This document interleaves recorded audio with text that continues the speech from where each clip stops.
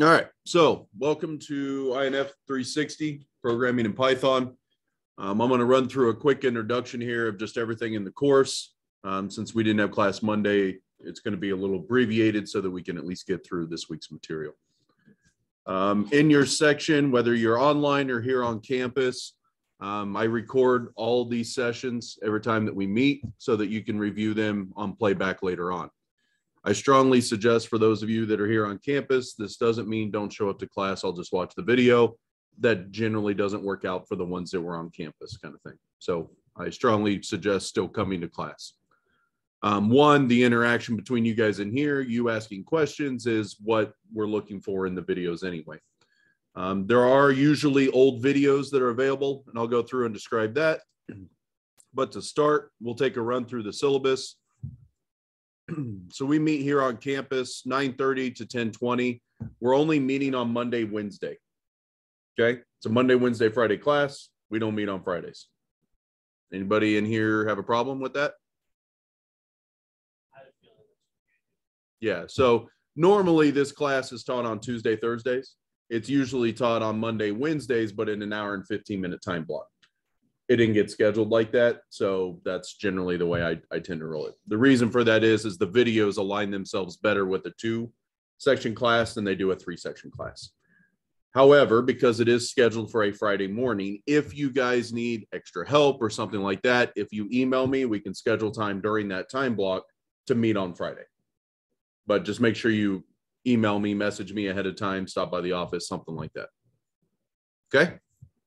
So don't plan on Friday classes. All right. From course description, this is going to talk, we're just an introductory course into Python. You're not going to walk out of here as a Python know-it-all. I am going to teach you all the basics of Python. You're going to be able to code in Python. And by the end of the semester, you'll be able to do some object-oriented programming. This should get you enough to do most basics in Python, scripting, doing things better at work, in your job, anything like that. That's what this course is for. All right. I have students in here that range not in the informatics department. There's a lot of computer science majors, but I also have biology majors, health majors, nursing majors, all sorts of majors take this class. And that's because Python is used everywhere. Doesn't matter what field you're in, it seems to be used just about everywhere. So I teach it at a level that somebody that has nothing to do with computers can actually understand Python. All right. Speeding through here, the course schedule. This should be pretty accurate. So we rarely have to change this because I build in such big buffers. So we'll start off with the introduction this week in Python basics. We'll also go through flow control, functions list, all the way down. Where it starts to change is right here after week 7, which is when you guys will take your midterm exam. You will have 2 weeks to work on the midterm project. You guys will have early access to see what the midterm project is about, and I'll talk about it a little bit more here in detail. But if you look at the schedule, that actually aligns with spring break. So you end up having 3 weeks to work on that final project if you include spring break. Then you'll come back, we'll do a couple more sections here. And then when we get to the end of week 14, you have 1 full week to work on your final projects.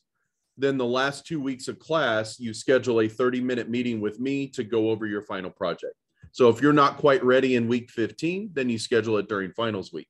If you're done ahead of time and ready to go in week 15, you can be done with this class the week before finals. And we'll talk more about those 2 projects as we come up. So undergrad assignments in this class are going to be worth 15% of your grade. There's 4 coding assignments that you'll do over the entire 16 weeks. You have, I think, 3 quizzes. That's going to count for 20% of your grade. You have a midterm project. This midterm project is wide open. And again, we'll talk more about the midterm project. I don't tell you what you have to do in the midterm project. I just give you a rubric that you have to follow. So it has to have this, it has to have that, it has to have that. But what you choose to do is entirely up to you. And I found over the last 3 years and 75 students per semester, that works really well.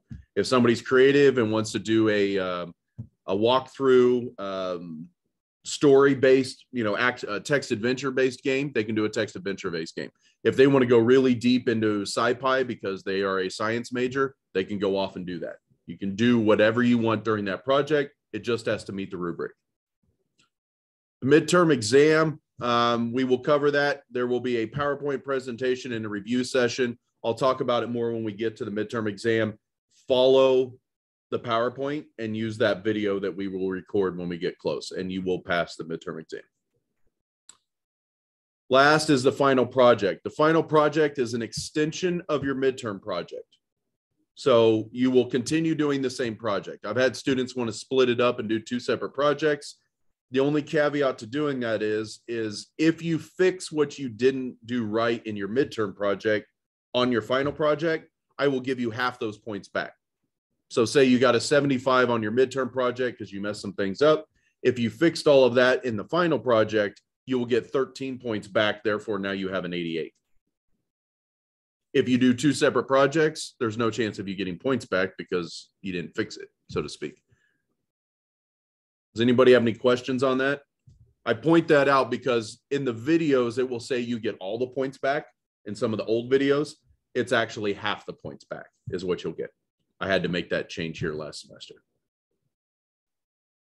But if you just extend that project, you fix what was broken in the midterm, and you add the new things that are required in the rubric of the final, you should do just fine on the final project.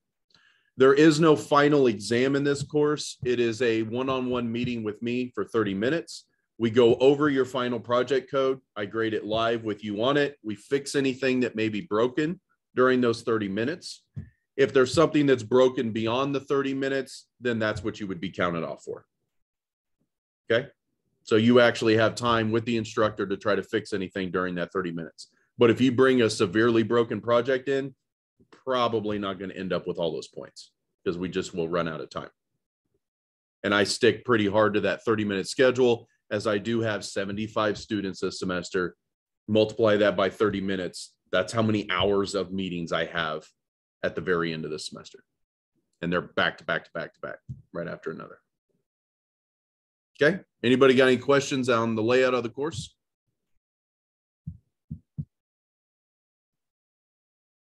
All right.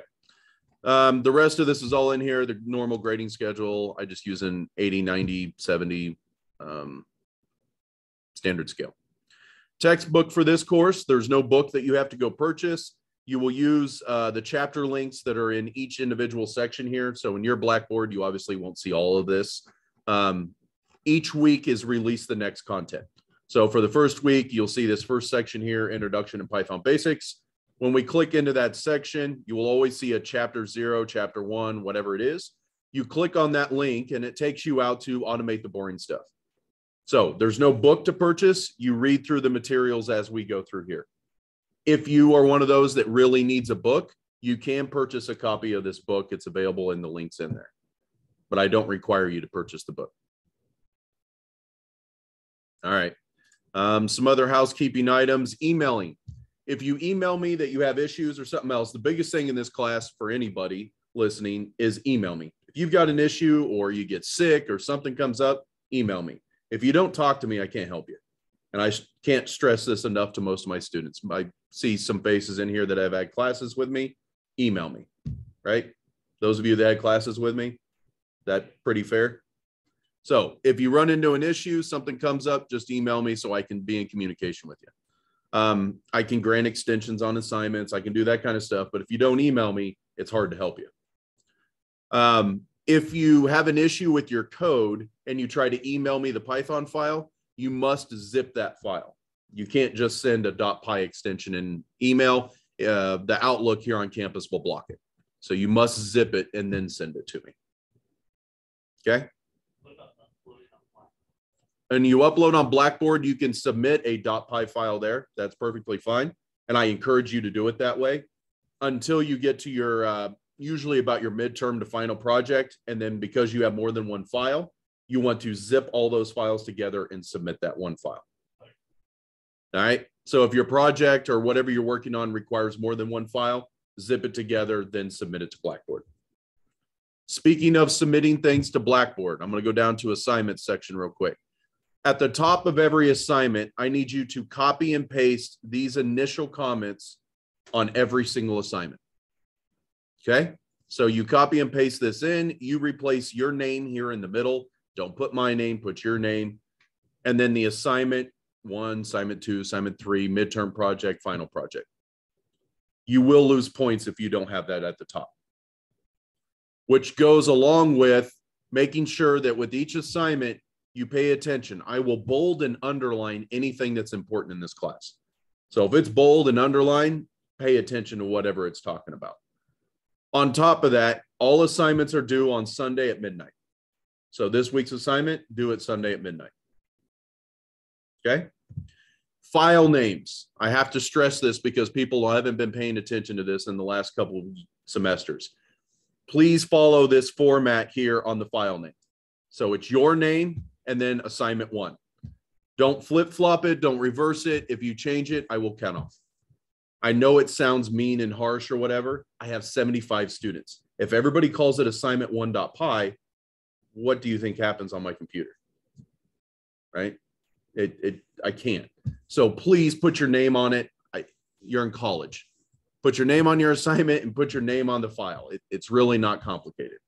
And it saves me a ton of headache. With this many students, I have to have some kind of order to it. Anybody have any questions on assignments? All right, we'll talk about this week's assignment here in a little bit. All right, other things, again, there's a live Zoom meeting. If for some reason you're sick, whatever, and you want to just attend during this class, jump on the live Zoom meeting. I encourage you to do that if you want to do it from home. Let it play in the background, whatever you want to do, that's fine. But if you can be here on campus, I would suggest being here on campus. And all recordings I try to submit within about an hour after class. They're all on YouTube. So those links will be available directly in the course section, but because they're YouTube, you can play them back at 2x speed. You can use subtitles. If people have troubles understanding English and that kind of thing, they want to go to a different language, you can adjust that. Students have requested that in the past and it's worked flawlessly that way. So I keep doing it. It also means if you're going to the gym later that night and want to run on the treadmill and watch a YouTube session, you can do that. You don't have to sit there in front of your screen and do it. It's really easy to do that. All right. Anybody got any questions on the course as a whole?